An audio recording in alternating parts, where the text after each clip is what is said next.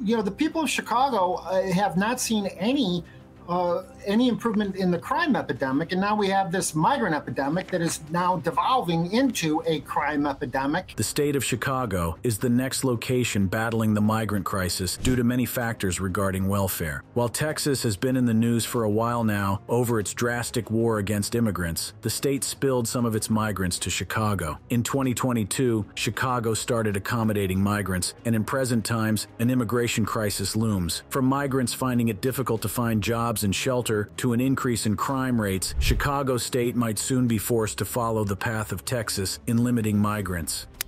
The migrant crisis in Chicago. It all begins at the southern border of the United States, where officials faced an overwhelming influx of migrants. Reports indicated that each day per week, Border Patrol processed more than 10,000 migrants, leaving them struggling to cope with the sheer numbers. The situation became dire, with law enforcement officers in border towns like Maverick County, Texas, feeling the strain. The deductions were that the immigrants are looking for law enforcement officers wherever it is. They just want to make sure they get processed, and they know it's going to be somebody from the immigration, like Border Patrol or CBP, but they want to be processed and taken up north. As the situation intensified, Texas Governor Greg Abbott took matters into his own hands. He embarked on a controversial mission to send migrants north to so-called sanctuary cities, with Chicago being one of the primary destinations. A plane carrying over 120 migrants flew from the U.S.-Mexico border to Chicago under the direction of Governor Abbott. This move has sparked outrage and condemnation from various quarters, including the White House. In response to Governor Abbott's actions, the White House issued a statement accusing him of using migrants as political pawns and neglecting their well-being. Governor Abbott leaves migrants on the side of the road in the dead of winter, installs razor wire, making it more dangerous for Border Patrol to do their jobs, and promotes extreme laws that will make communities in Texas less safe. Governor Abbott is not interested in solutions. He only seeks to use people as political pawns. The controversy surrounding Governor Abbott's decision comes at a time when the conditions facing migrants flown up from the southern border are under increased scrutiny. Images of overcrowded shelters and stories of hardships faced by these individuals have captured the attention of the nation. As the controversy unfolds, questions arise about the well-being of the migrants once they arrive in Chicago. The city's cold winters pose a significant challenge for those who are unaccustomed to such harsh conditions. Many of these migrants are experiencing this kind of cold for the first time. Chicago's cold specifically is pretty unpredictable. There were days in October when people were sleeping outside of police stations in tents, seeking refuge from the freezing temperatures. The city of Chicago, along with various organizations and individuals, has been trying to provide assistance to the migrants. However, the task of ensuring their safety and well-being becomes more challenging due to the lack of proper winter clothing and the difficulty in keeping track of their whereabouts. When migrants come outside of the shelters, they are often ill-prepared for the cold weather. Many are seen wearing flip-flops, short-sleeved shirts, and shorts. The city has designated landing zones for buses transporting migrants, but some buses have been impounded for not following these designated areas, leaving migrants stranded and unsure of where to go. It is important to note that these buses were hired by Governor Abbott to bring the migrants to Chicago. As the city of Chicago grapples with the influx of migrants, it becomes evident that they are facing resource shortages. While the city and state have allocated funds for the migrant crisis, they heavily rely on the federal government to provide additional support. The city has hired various vendors to assist with the crisis. These vendors have received substantial funding, with almost $100 million allocated in the last 12 months. However, the budget for the next fiscal year falls short of what is needed, leaving the city dependent on state and federal assistance. The mayor of Chicago has been actively seeking additional funding from the federal government, making multiple trips to Washington, D.C., alongside other mayors facing similar challenges. The hope is that these funds will help alleviate the strain on the city's resources and provide the necessary support for the migrants. The situation in Chicago serves as a stark reminder of the complexities and challenges surrounding immigration. With over 13,000 asylum seekers currently residing in city shelters, the financial strain on Chicago is reaching unprecedented levels. Since October 2022, Chicago has spent a staggering $1.945 billion on migrant-related vendors. These vendors play a crucial role in providing essential services and support to the asylum seekers residing in the city's shelters. vendors. However, this mind-boggling figure does not even include the cost of city agencies and their work on the migrant mission. One vendor that stands out in terms of expenses is Favored Healthcare Staffing, a Kansas-based company. They have received an astonishing $126 million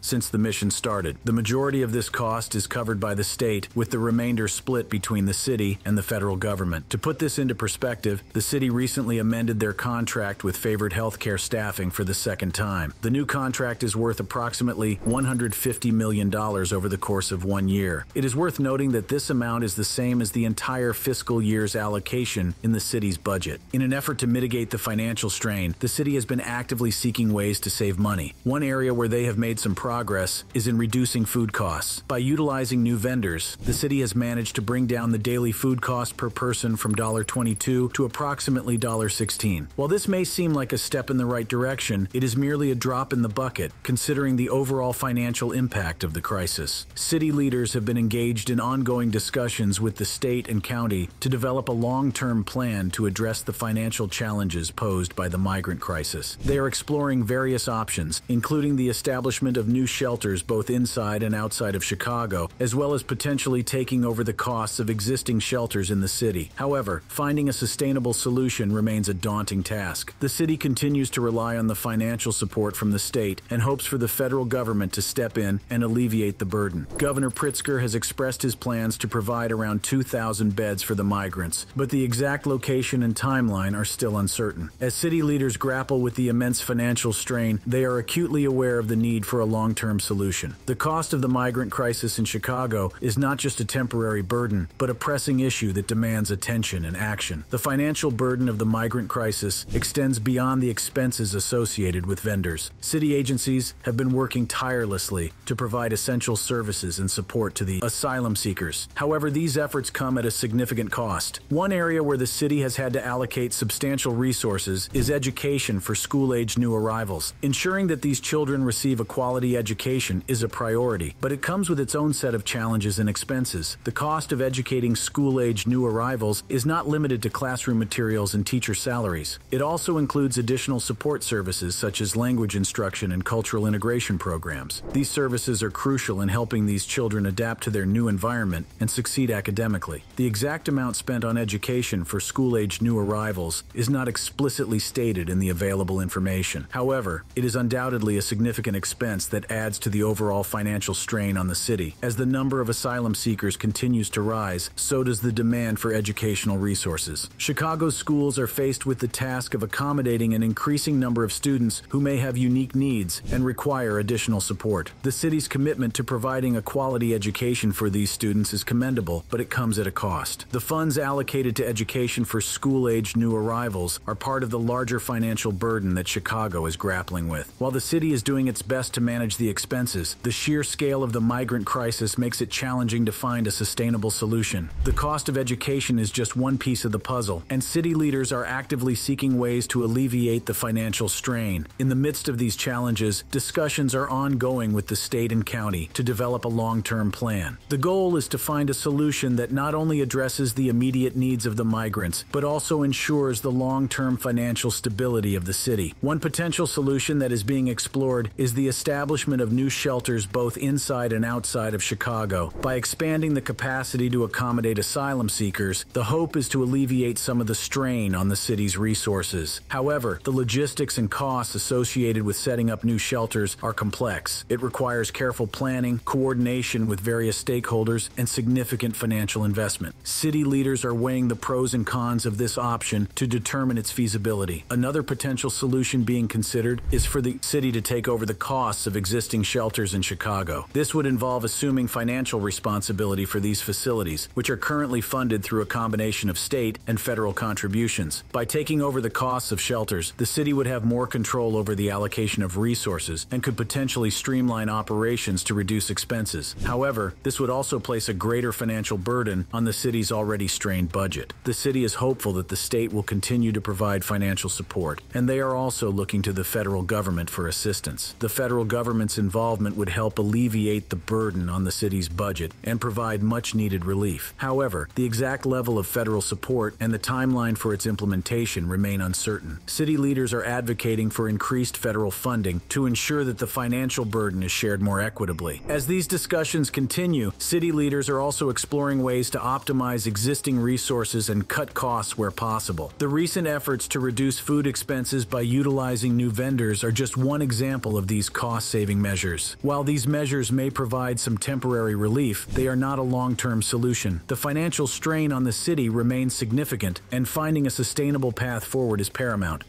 The rise of crime among migrants. While the state did not let up on the measures to assist immigrants and cater to the influx, there have been reports of criminal activities perpetuated by apprehended migrants. A wave of migration brought in a diverse population, seeking better opportunities and a chance at the American dream. However, amidst the hopes and dreams, a dark underbelly began to emerge. Headlines screamed of rising crime rates, with a particular focus on crimes committed by migrants. Robberies, assaults, and even homicides became alarmingly frequent. The city was in the grip of fear, and the authorities struggled to keep up with the escalating violence. Overwhelmed by the surge in criminal activity, the Chicago Police Department found themselves facing an uphill battle. Limited resources and a lack of understanding of the unique challenges posed by migrant communities hindered their efforts to combat the crime wave effectively. We were dealing with a whole new set of challenges. Language barriers, cultural differences, and a lack of trust from the community made it difficult to gather information and solve crimes. It was like trying to navigate a maze blindfolded. We needed specialized training and resources to address the specific issues faced by migrant communities. As the 1970s turned into the 1980s, the situation only worsened. Gang violence began to grip the city, with rival factions vying for control of territories and engaging in brutal turf wars. Gangs comprised of both local and migrant members became a significant contributor to the rising crime rates. Drug trafficking, extortion, and drive-by shootings became their modus operandi, leaving innocent bystanders caught in the crossfire. The 1990s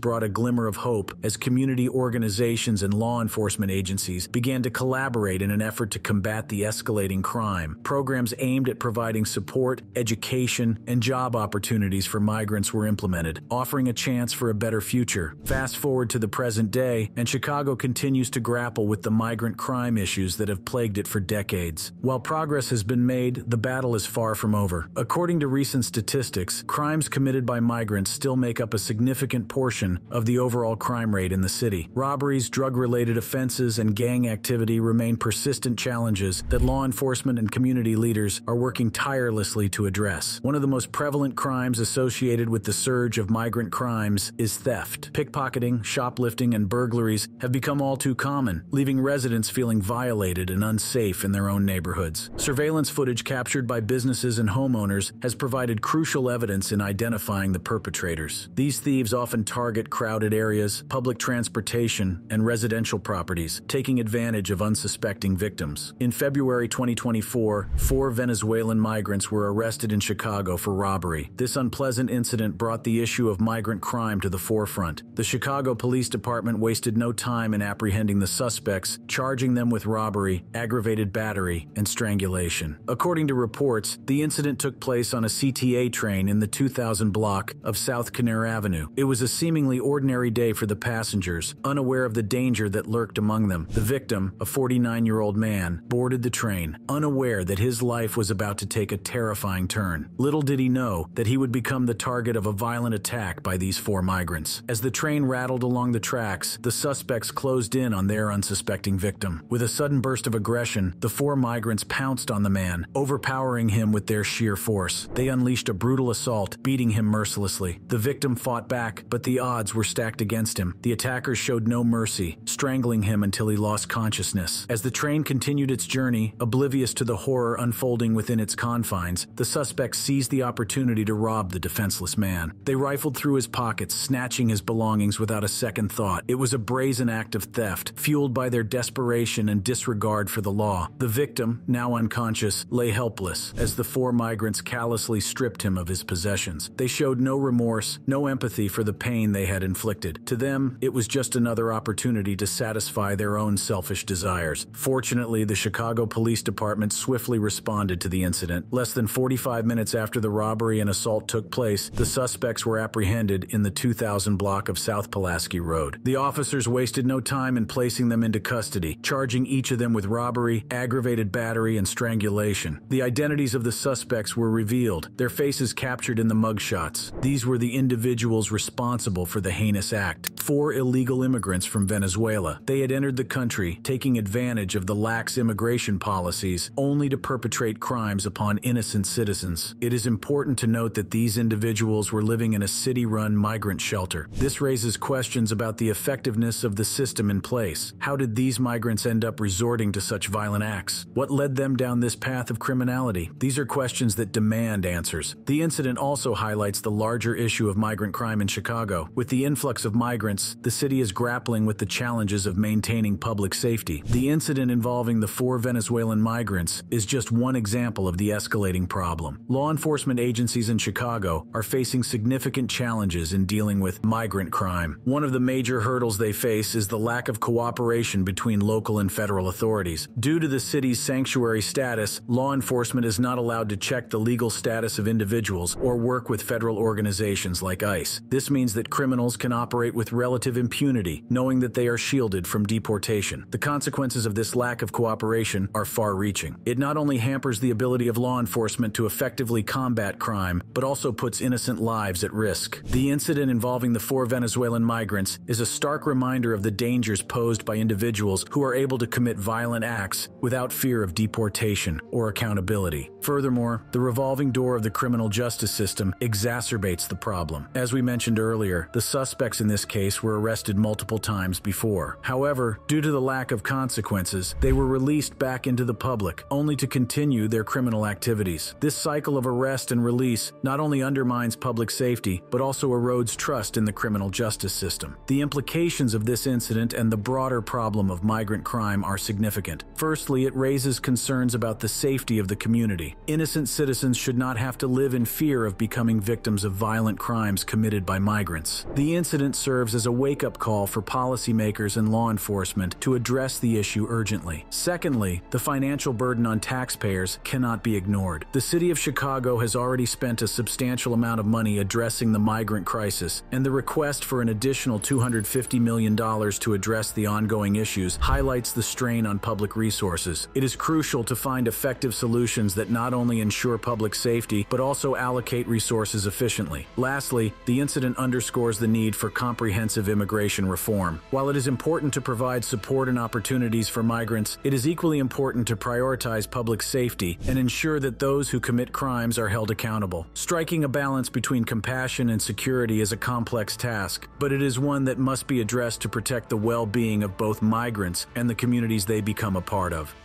Protests against the influx of migrants.